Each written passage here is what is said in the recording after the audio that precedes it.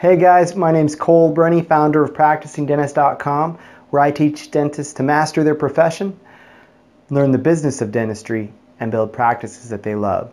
So thanks a lot. Welcome back. This is part 2 of my multi-part series on new dentist personal finance and debt management. My background, I'm a dentist. I'm not a financial planner or advisor, but I've interviewed a lot of gurus and I've put together a lot of good content and material to help you guys. So I'm just sharing what I know, my advice and tips personally on how to go about building your own practice, taking the right steps to get you there. So let's go through. I'm going to give you guys my top 5 steps for managing finance, managing debt, getting to the dream practice. So what are the steps that are going to get you guys there? Let's start with step 1. That is managing debt. So by managing debt, I mean when you guys graduate, you need to know where is your debt, how much debt do you have, does it make sense to refinance, and you need to pick the right payment plan. So you'd be amazed at how many new dentists I talk to that have no idea how much debt they have, which is crazy because it's hundreds of thousands of dollars. So first step is get organized, put that together.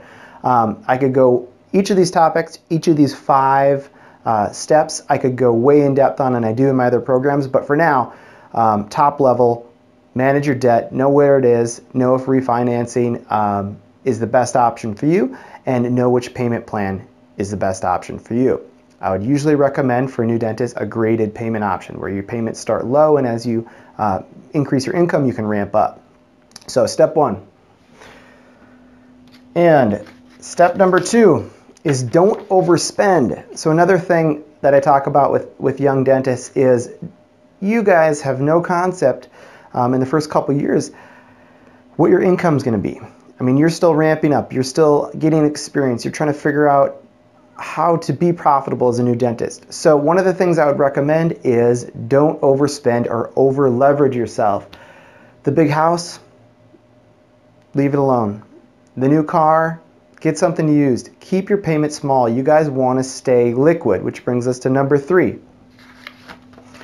Liquidity. Stay liquid, meaning don't be overburdened with payments already, where you're already fighting every day, worrying about can you make the next debt payment because you're already paying a huge mortgage and a huge car payment. So one of the keys for new dentists, young dentists, is stay liquid. Keep the pressure off yourself. Be able to ramp up so that you can invest in yourself by getting good CE, by training yourself and working and getting experience, which brings us to point 4.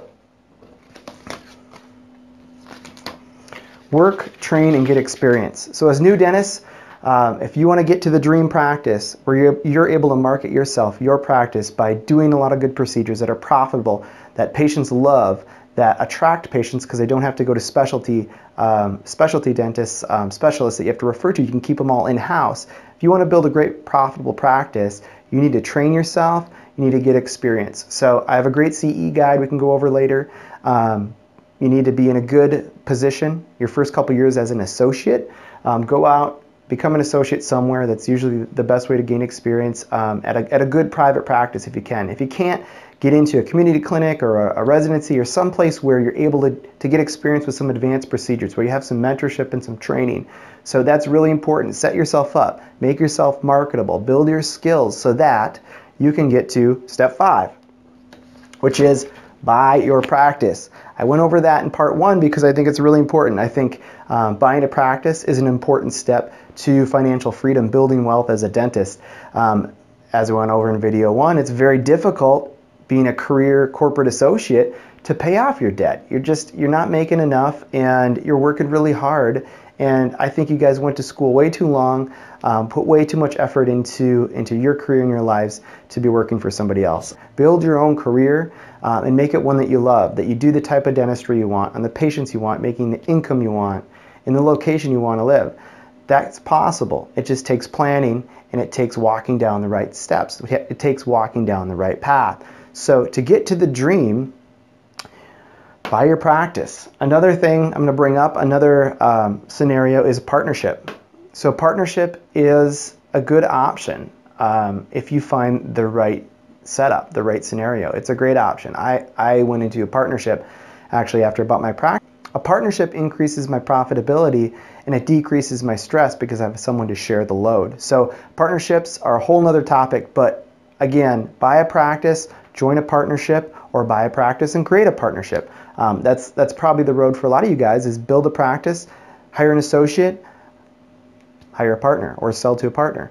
And this all gets you towards the dream practice. There are a lot of steps to go in between. I can go way deeper, and I will. If you guys want to learn more, join the Liftoff Academy or the Dental CEO program. My one-on-one coaching program is great. And again, please like this video, like us on Facebook, and subscribe. Become free subscribers. Go to my website. Just type in practicingdentist.com, and you'll see the subscribe button where it's free, and you get a lot of videos and training. And just a place to stay connected to other young dentists as well. I have a mastermind group you can join where we're able to share cases and go over stresses and difficult procedures. And if you want to join that, let me know. Shoot me an email.